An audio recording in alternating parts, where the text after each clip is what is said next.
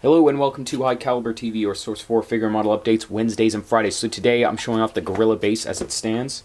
So it's hard to get it all in the shot, but basically where we are is the slopes that you saw last time where the foam for planting artificial flowers were covered with a thin layer of carpenter glue that I would thin with water where possible. And then I used flock, rocks, things like that. You can still see some of them exposed here. Did that, started applying some of the injection stuff. You can see King Tiger components, Tamiya components, there's some Games Workshop stuff in there, some Industria Mechanika stuff, these ejection seats. And then from there, I gave the whole thing a solid coat of Army Painter's Rattle Can Red Primer. The Army Painter stuff is really great for multimedia stuff like the wood to injection to resin. All that stuff got covered really well. And then from there I began to layer on my second layer. So all the exposed injection stuff, like all the gray you see, anything like that, was then applied. And I wanted to do that to make sure that I got an even coat on some of the stuff that was underneath. Like, you wouldn't have been able to really get a good coat on stuff that's under things like this, or especially just in turns like this.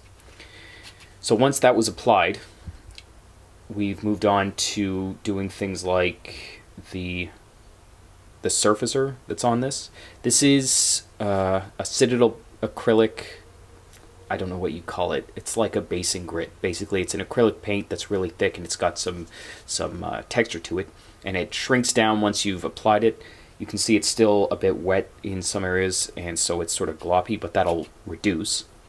It'll reduce a bit, not all the way down, but then I'm going to apply in some areas some thick mud from Vallejo. This stuff's really good, but it's kind of harsh, so it'll be good for stuff like a bit of like taking off some of the smoothness from some of the injection components. And then for the earth itself, the ground between the two piles, I'm going to use this Citadel stuff, and this is really good because when you apply it over in a thin, or you can apply it thickly as well, it actually dries and then cracks as it shrinks, so it looks like baked earth. So basically, this is just where I'm at now. I just wanted to do a quick update, and I'm really excited with the way this is going. The Gorilla still does fit here with his feet. I've made sure every step of the way that his basing is still proper. So yeah.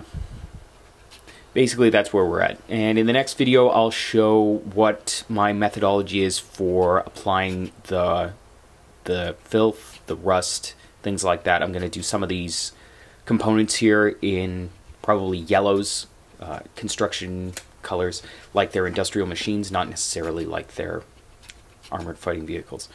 So yeah, thanks very much for watching. Check us out on Facebook, Pinterest, and Instagram.